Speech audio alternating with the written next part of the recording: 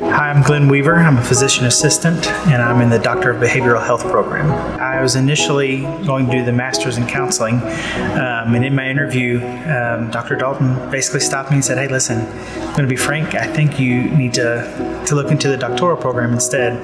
So I went next door, talked to Dr. Cravens, and just his explanation of how it's an integrated care degree of taking my skill set and my knowledge base as a physician assistant and my passion for behavioral health and finding a way to integrate everything into one degree. I actually went to undergrad here at Freed-Hardeman, and I think what will set it apart is the passion that the faculty and staff have, their care for each and every student, and I think the Christian perspective is a unique one, and the spiritual aspect of behavioral health sometimes gets overlooked, and I think it's going to be a great experience for me.